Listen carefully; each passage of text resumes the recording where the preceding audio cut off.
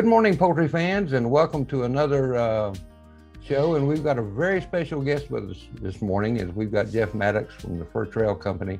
Jeff is a poultry nutritionist, and Jeff has a real knack for being able to take a complicated subject and simplifying it to where we can all understand it. And probably the best nutritional speaker I have ever heard when it comes to poultry feeds. Jeff, welcome this morning and happy to have you with us. Hey, thanks, Rip. I appreciate the invite and I'm glad to be here. I've been working poultry nutrition now for 26 years. And I'm unlike other poultry nutritionists who work for the large integrators. I actually work for the small farmers. So whether it's people with 3 chickens in their backyard or up to 10 or 15,000 chickens, but they're pretty much raising them outside, open air, moving them around in fields, more of a natural way of doing things. And I do a lot with the organic folks who prefer to, keep their birds in an organic fashion. So coming at it from that standpoint, I've always felt that if I overfeed the birds or give them more than what the bare minimum requirements are, that I can keep them healthier and they function better and they reproduce better and they're just all the way around more fun to have. Everybody knows when your birds are healthy, they're a lot of fun. When they're not, you're pulling your hair out trying to get it under control. It's a pain. And so I'd rather pay for it ahead of time and try and keep them as healthy as possible than try and work from behind.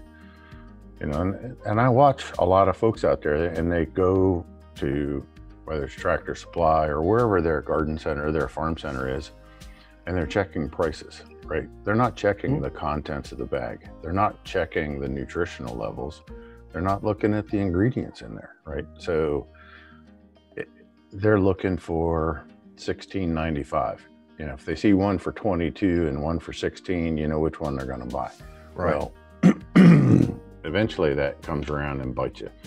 So I encourage everybody to read the tags, look at the nutrient levels, understand what you're reading. If you need help with that, reach out to me, take pictures of the tags, email them to me, right? I'll tell you which one is full of garbage and which one is going to be the healthier choice for your chickens. And do this for a lot of folks, okay? So it's not a problem. I'd rather see people have good, healthy chickens than, the worst thing I do is open up Facebook and I go to a couple of different poultry groups and people are talking about this sick chicken and that sick chicken. And,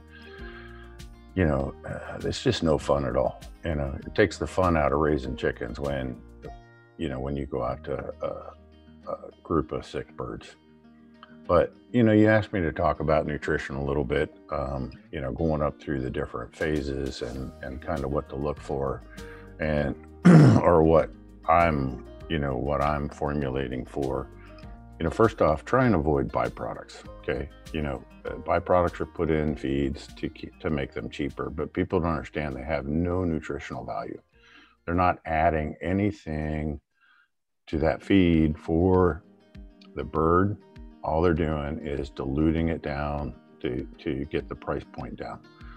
A lot of the folks that I'm working with currently are actually seeing that when they feed a higher nutritional value without byproduct, higher nutritional value feed without byproducts, they're feeding 20 to 25% less per day and getting better results, okay? So the first number one failure that I see, and this isn't just in the poultry world, it's everywhere, is some people make this assumption that all feeds are created equal. So if it says 16% layer, it's the same as the 16% layer beside it and the one beside that and the one beside that, and they're not. So learning how to read between the lines on the ingredients is really important. Look for as many whole grain. When I say whole grains were used to process the feed, whether you're using a pellet or a mash. Look for as many whole grains. When you see the word byproducts, that should be a red flag to you. And that means that they're diluting it down. You know, and now over the years working with folks like you, Rip, and other breeders, I've been working with breeders more intently over the last 10 years. Breeding birds and show fowl and, you know, the high-end exotic fowls, their nutritional requirements can't be purchased over the counter at a local feed store. It just, nobody's making a feed for a truly good feed for show fowl or breeding fowl. As I've dug into it and I've worked with breeders over the past years, the nutritional values, particularly in the vitamins and the amino acids, need to be about 20% higher than a regular backyard chicken. Okay, just, you know, the basic laying hen that somebody's going to have in their backyard, they're going to do fine with Tractor Supply or whoever's, you know, 16, 17, 18% layer feed. But it's not going to put the plumage on, and it's not going to give the attributes, you know, those distinct attributes to a breeding type chicken. It's just not, they're not going to reach their full genetic potential. So when I say that, it's like, if you're picking a chick starter, instead of picking an 18% chick starter, you should be looking for probably a 22 to 24% game bird starter. And again, looking at those ingredients that are in there and looking at the levels. For instance, you should be looking for almost a 6,000 vitamin A units, international units of vitamin A per pound of feed. All right. Most chick starters out there are only running at 3,000. So it's about half of where it needs to be. The fowl that we're talking about today developed slower than the commercial birds. They're not made to be, you know, finished in 8 weeks. They're not, you know, they're just a different breed. Their feed intake is actually a lot less than a lot of the commercial or domestic fowl out there. So we have to get more per bite than, you know, for our type of chicken or our type of fowl, we have to get more per bite than what most feeds are offering out there. So pretty much all the way through each one of the feeds, we want to run at between 5,000 and 6,000 international units of vitamin A. I'd like to have 1,500, actually 2,000 international units of vitamin D. These are things you can look at on the tag. These are required by law to be on a tag. If you see a chicken feed tag that doesn't have these on it, it's not legally labeled, and you probably need to keep looking. So if they can't even follow the basic guidelines for labeling requirements, chances are that there's something else missing. Vitamin E, it's going to be really hard to find, but I like to have 50 international units per pound. Calcium levels should, you know, for young and developing birds, whether it's starter, grower, or developer, you want about a 1.25 on your calcium level. So your bottom would be, your minimum would be 1, your maximum would be 1.5. Phosphorus is a big corner that a lot of feed companies cut because phosphorus is not cheap. And I like to see a phosphorus level running around 0.75 to 0.8. It's going to give you better bone formation. You know, working with breeders, I hear about crooked keels and I hear about different things like that. And a lot of that's coming to not enough or the wrong kind of minerals being used. Some of that can be avoided by hitting the right mineral contents. You know, then you roll into your amino acids. Some are going to guarantee, they have to guarantee methionine and lysine. Lysine on a show or breeder fowl should be at 1.1. And the methionine level should be 0.45 or higher. Actually, I like 0.5. Now, they're going to give you minimum guarantees, which means that's not their actual amount. They rounded them down to make sure that they hit their requirements. So chances are they're going to be about not a half a percentage point, but they're going to be about 10% higher than what's actually on the label, just to give them some protection. Each state is required to do a feed inspection. So twice a year, they go to a feed manufacturers, feed stores, any places that feeds are being sold, and they'll take samples. Sooner or later, you're going to see this little white sticker on the side of the bag you bought that says sampled by the state of Florida in your case, or whatever state you're in. That's going to happen.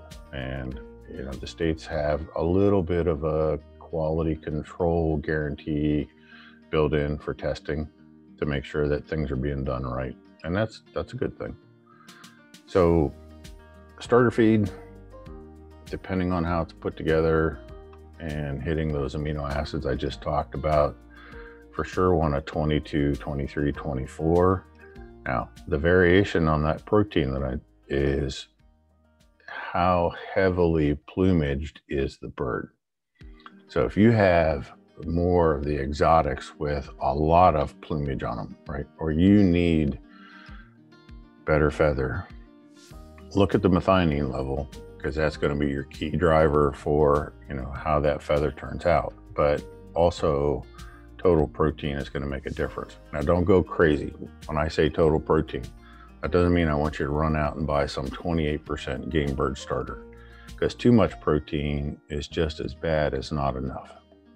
The kidneys of the bird has to process all excess protein through the kidneys.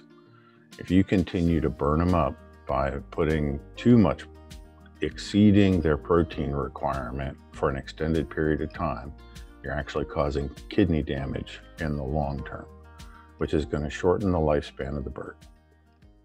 Rip, you look like you have a question. No, just one thing I'd like to point out here. I've got several friends who raise Phoenix and have these ultra long tails on the males. And I can see where information would certainly benefit them, because those feathers are in a state of constant growth. They never really mature. I've got some friends and they all have 4 or 5 foot tails on their males easily. But I just, in my own mind, I wonder how much more impressive would those birds look if they were on this kind of a diet, you know, one with really good super nutrition. Just some food for thought. Yeah, it is. And so unfortunately, breeders and show folks out there, again, they can't find that perfect feed. And even if they did, a lot of them would reject it based on price. But those Phoenix, once they get past about 28, 30 weeks of age, most of their body is fairly filled out. Okay, so keeping them on this really high protein level feed is not necessarily the right answer. It's getting the feed with elevated levels of amino acids. So it's developing a feed for the Phoenix, and it can be an 18% feed, but I might have my methionine levels at 0.6. Now, having extra methionine and extra lysine and extra amino acids doesn't hurt the kidneys, okay? At that point, it's not going through the body as a protein, and it's easier for the body to utilize as an amino acid. So, and even the large commercial, you know, the Purdue's, the Pilgrim Prides, et cetera, the Tysons of the world, you know, they're reducing protein levels in their chicken feeds, and they're putting in amino acids to get the desired results. We just kind of have to catch up to this technology with show birds. Interesting. Okay. You know, they're knocking 2 points off their protein because soybeans cost money.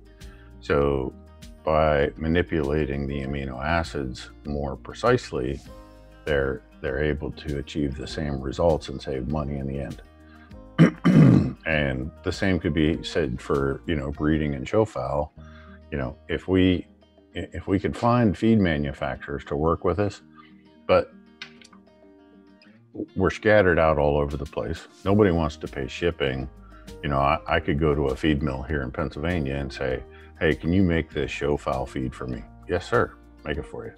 But then till I ship it to Florida and I add $4 or $5 a bag for shipping, you know, you get it down there, and if I came to you and Rip said, hey, I have the perfect show feed. If you didn't know me from Adam, and I said, it's going to cost you $32 a bag, you're going to be like, what? I can go down the street and buy, you know, $20 feed, right? I've heard that a lot too. Yeah, right. And I hear it all the time, right? It's like, there can't be that much difference between your feed and what I can buy down the street for $10 a bag less. Well, yeah, there actually can. And there's different levels of feed that you have to be considerate of, right? So there's some birds in your flock that may never go for show. They may never go to the fairgrounds. They may never go to a poultry show. You're keeping them back for brood stock because they're good. You like them. They make a difference. And then, you've got that 20% that are going to go with you to show, 20, 25%. Do they necessarily need to have the exact same feed? No, they probably don't. But then when I talk to a breeder and say, well, you can feed this group this and this group that, and they're like, I ain't going through all that. That's too much fuss and trouble, and I'm not going to do it. And, and I'm going to feed them all one feed. And of course, they feed the cheaper feed because, and everybody keeps way too many birds, right? They like this hen and they like that hen. They like this cock, and, they have a hard time culling, and they have a hard time, selling off birds. They get attached to them, whether it's emotional or financial or whatever. And they just can't, they can't trim down the herd, so to speak. But, excuse me, for pretty much I work with all livestock, and kind of a basic rule of thumb is to cull out 10 to 20% annually at your most expensive time of year to feed them, right? You need to go through, look hard, make the hard judgment calls, and whether you sell them or whatever you do, but calling them back down to a set number is very beneficial. And how you get people to do that is beyond me. I hopefully you've got some words of wisdom on how to do that, because I really don't, because there seems to be two camps, and one group wants to cull their birds too soon, and the other camp doesn't really want to cull anything, it seems like. I'll get folks contacting me and, well, I've got this 4-week-old chick. Which one should I keep? How do I know that they're not mature? Yep, you can't tell at 4 weeks. From sitting around listening to circles, you can actually you can probably do an initial call looking for defects at around 8 weeks. It's pretty hard to do it much before 8 weeks. Mm-hmm. Then you have a second selection somewhere between 12 and 16 weeks. Then pretty much after that, you're going to ride it out for close to a year to see how the bird fully develops, right? Yes, and some of those slow to mature breeds like Jersey Giants, you may be looking at 2 years before what you see is what you've actually got. Right. But if you can knock that down by 50%, by the 6-month period, you should be able to see a lot of the defects, by 6 months of age. Not all, there's stuff that's going to develop late, just like you said, and I understand that. But most people are carrying way too many birds. I agree with you. I wish I could get people to understand what I call the rule of 10s. For every 10 chicks you hatch, you're going to get one that's really decent enough to keep and move your program forward, or for every 100, you're going to get 10. Yep. But and some folks just can't. Well, a friend of mine says if we all ate our culls, we'd be in a lot better shape. Well, there's other people out there with backyard chickens that would love to have your culls, right? Yes. You can still sell them to people in the neighborhood that aren't going to show and compete against you, right? Just put an ad on Craigslist, Facebook Marketplace. It's not that hard. They're out there. And if you get your hatching around to the right time of year, 1st of April, everybody's looking for chicks for their backyard. So if you can get your timing right to get your hatches off and do that initial cull, by the 1st of April, you will have no problem selling them whatsoever. Just, I just see people trying to keep way too many chickens, and then they complain about their feed bill. And I'm like, well, why do you have so many chickens? I'm working with a lovely lady down in Texas right now. She had over 300 chickens in her yard. She wasn't focused on any one particular breed. She was just kind of all over the place because she loved chickens. And I'm like, all right, so you need to make this decision. Are you going to be a breeder or are you going to just have chickens? Because you can't do both. Okay. Right. You need to make the hard, conscious decision. And then I said, I'm fine with either one. You need to decide what works for you, but you can't keep a bunch of yard birds around for entertainment and try and be a serious breeder at the same time. There's too many risk involved. There's too many costs involved, and you just got to narrow it down and focus on something. So, and she is, and yeah, it was a rough night when she called a third of her birds and, you know, sent them all off to be sold. Yeah. But, yeah, she sees the light at the end of the tunnel, and it'll get better. But Jeff, if you would talk a little bit about the various stages our birds go through, from chicks to growers to Yep. to adults, and what should our folks be looking for, nutritionally speaking, and we'll just start with day-old chicks. Yep. Day-old chicks, I started on that road, 23% protein. Make sure that those amino acids are where I talked about earlier, 1.1 point on lysine, 0.5 on methionine. Try and look for the higher vitamin levels, right? The most you're going to find on the shelf is about 4,000 international units per pound. It's okay. That's a good starting point. You know, we can look at adding supplements to that if we need to. Those numbers stay the same all the way through the rearing stage.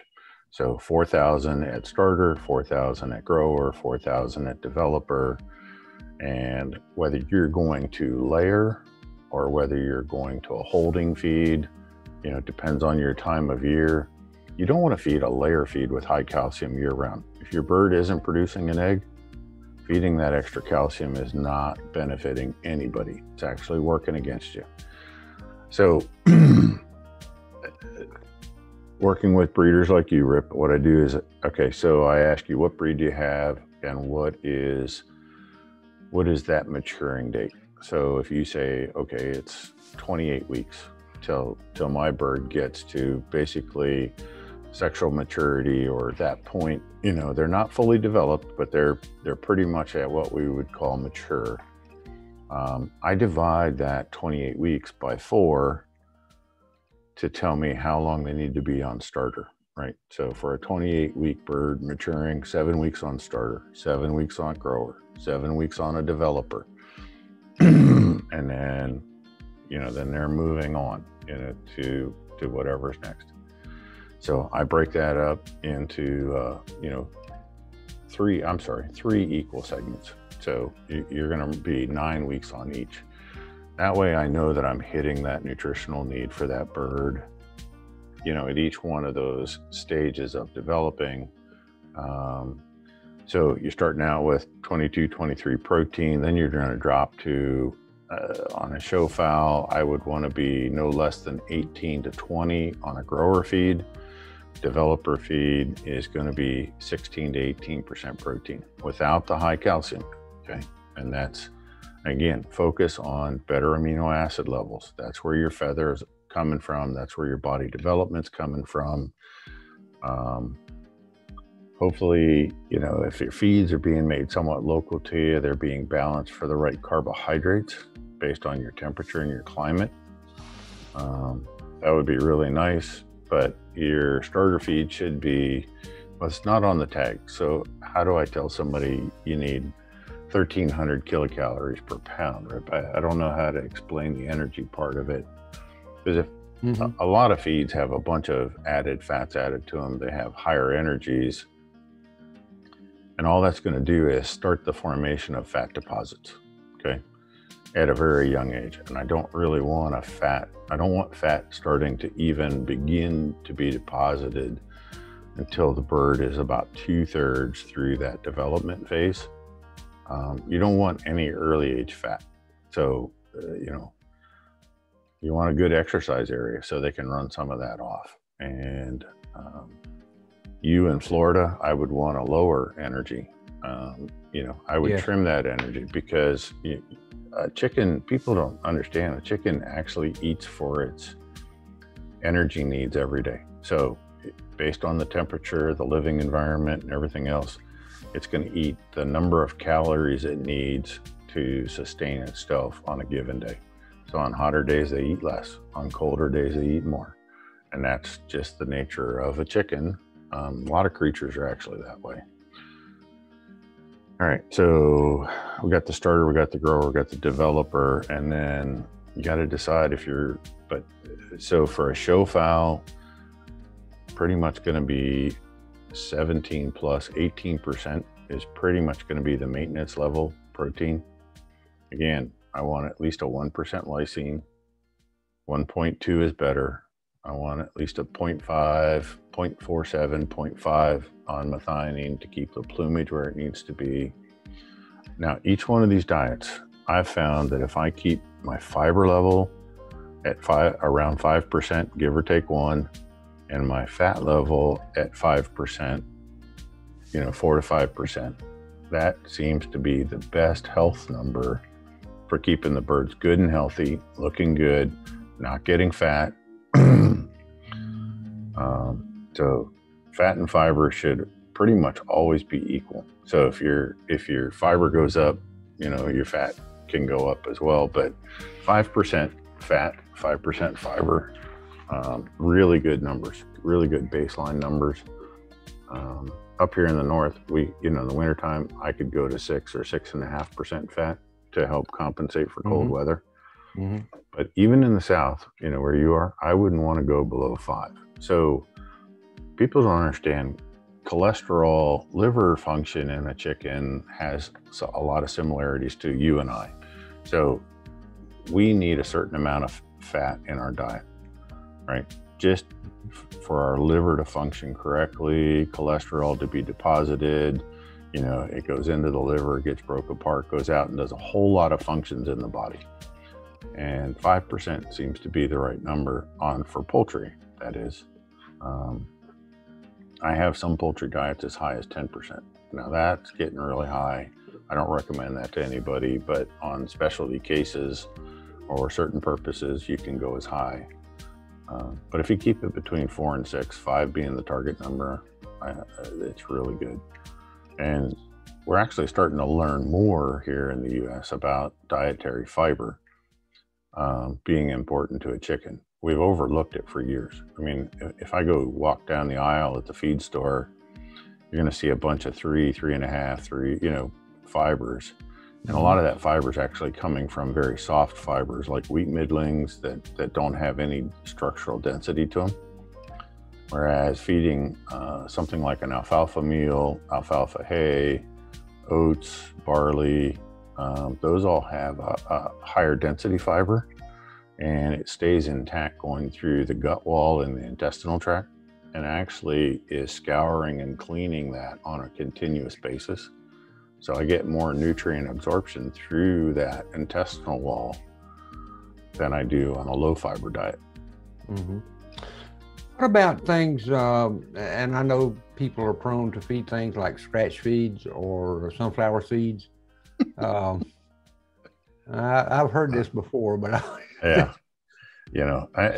scratch grain really has no nutritional value to it other than carbohydrates. So scratch grain is going to lead to a fatter chicken. The scratch grain is like me having ice cream after dinner every night. A little bit, not a problem. Okay. If I sit there and I eat the whole thing, or that's all I eat, that's going to become a big problem. And the scratch grains and the sunflower seeds are pretty much in the same vein as me eating ice cream. It's a feel-good thing for the owner, right? My chickens love me when I show up with scratch grains. Well, you show up at my house with 5 gallons of ice cream, I'm gonna love you too. And but it doesn't mean it's a good thing, right? Figure out a different treat for your chickens besides, feeding them ice cream and stuff that doesn't really add to their nutritional health. Sunflower seeds, I was just going to say one thing that I found a long time ago was I can take some of my regular feed that I'm feeding them and moisten it. I don't want it soupy wet or anything like that, but just enough to where it can stick together and roll it into little balls. Yep. And just toss some of those balls and moisten feed out there, and they go nuts for it. Yep, just as like it with scratch grain. I mean, they like moistened feed. So You want to make a treat? There you go. That's a perfect idea. Just like a real dry cookie dough kind of consistency, just enough to make a ball out of it. Just get it whole together. Yeah, you're delivering them the same thing. You're just delivering it in a different form, and and they think it's special. And I mean, if you want to trick them a little bit, you can put a teaspoon of molasses per quart of water before you do the moistening, and it'll change the aroma of it a little bit, and they'll get even a little bit more crazy about it. But you know what? A teaspoon in a quart of water is going to do almost 15 pounds of feed or more. Right. So you're not throwing off that nutrition hardly at all. Right. Yeah. I got some other guys that are doing that and then freeze it and put it out there on the really hot, miserable days. Yeah. And just let them peck at some frozen food. And again, they love it. So good deal. Sunflower seeds. Go ahead. What about over-the-counter feed supplements? What are your thoughts on those? I know there's a lot of them out there. And I've never really found but one that I thought was worth investing in. A lot of that stuff is salt-based. If you read really close, like, you know, the water-soluble vitamin electrolytes, and a lot of that stuff, it has a lot of salt in it. And that's where the electrolyte parts come and kind of kicking in. Or potassium chloride, magnesium chloride, sodium chloride. You know, you got to be careful. Chickens have a really low threshold for salt, and it's just not. Again, and we're going to start doing, if we do them all the time, every day, we're going to start, you know, causing some kidney damage, or we're going to put extra stress on the kidneys. Let's put it that way. Did we do damage or not? Hard to tell. You know what? If people want to make their own chicken Gatorade, the recipe is really easy, okay? It's 2 ounces of apple cider vinegar, 1 tablespoon of molasses, put a teaspoon of salt in that. This is per gallon. Mix it up really well. If you think it needs color, put a little bit of food coloring in it. But otherwise, that mixture of vinegar, molasses, and a little bit of salt is going to do way more than a bag of electrolyte that you're buying at the store, okay? And when you compare the cost of what I just described, you know, what do you got? 25 cents worth of ingredients to make a gallon of, you know, chicken Gatorade. And the chickens are going to thrive on it, especially when it's really hot. You know, when, like right now, this is a perfect time of year to be making a little chicken Gatorade, serve it, you know, 2-3 times a week, something like that. And they're going to be, but you know, I purposely stay out of the farm stores and I don't walk down that chicken aisle to look at those supplements that you're referring to, Rip. I just don't do it because I either get all riled up about the garbage they're serving people, or I say something and then I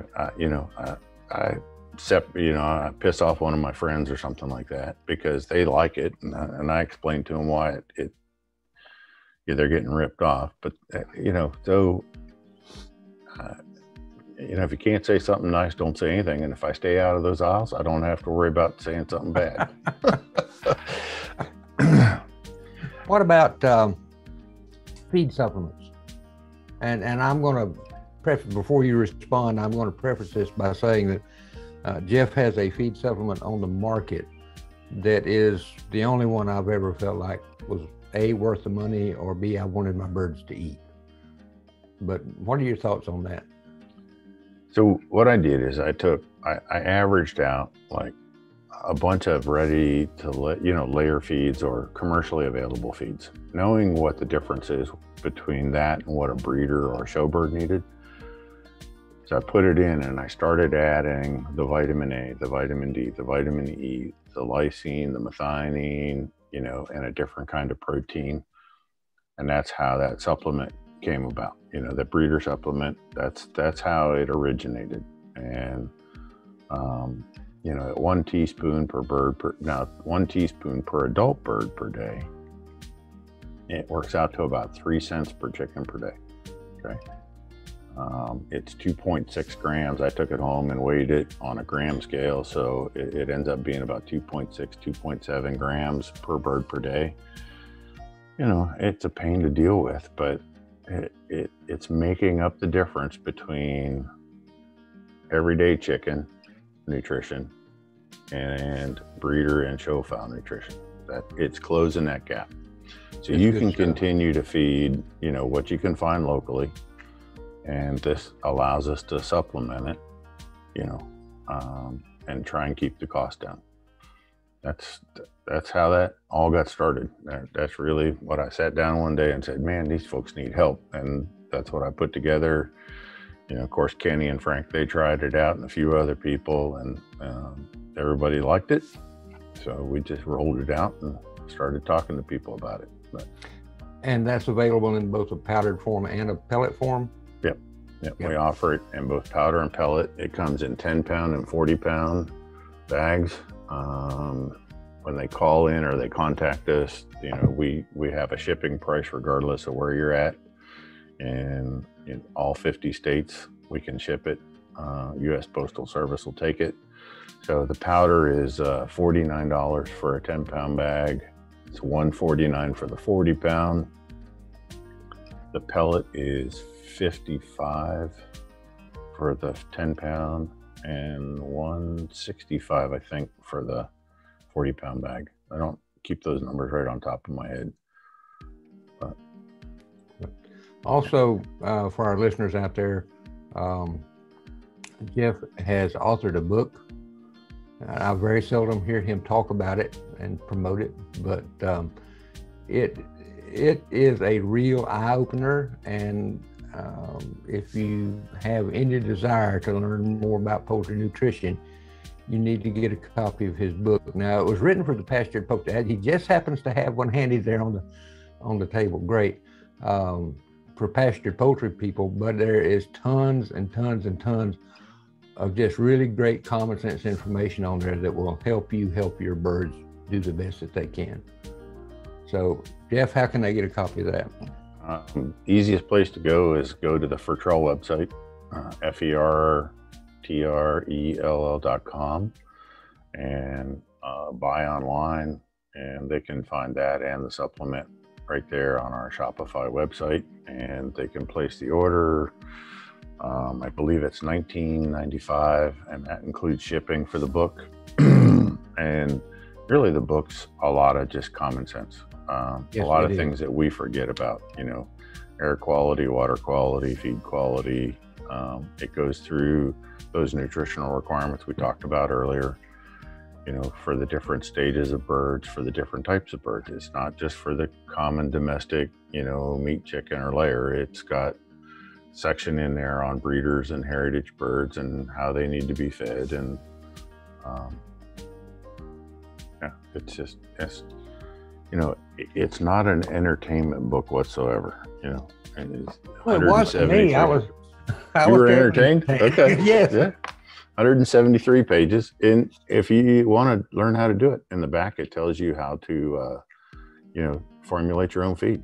I mean, there's enough information in there that you could sit down and work out your own feed formula if you wanted to do that. Well, super. Jeff, I really appreciate you taking the time to visit with us today. And we have literally just scratched the surface on poultry and poultry nutrition. And Jeff has very graciously agreed to come back on with us in the future, and we'll talk some more. But Jeff, thank you so much. I know you're a busy guy, so I'll let you get back to all the good things you need to be doing today. Thanks, Rip. Thanks for inviting me. I enjoyed the time.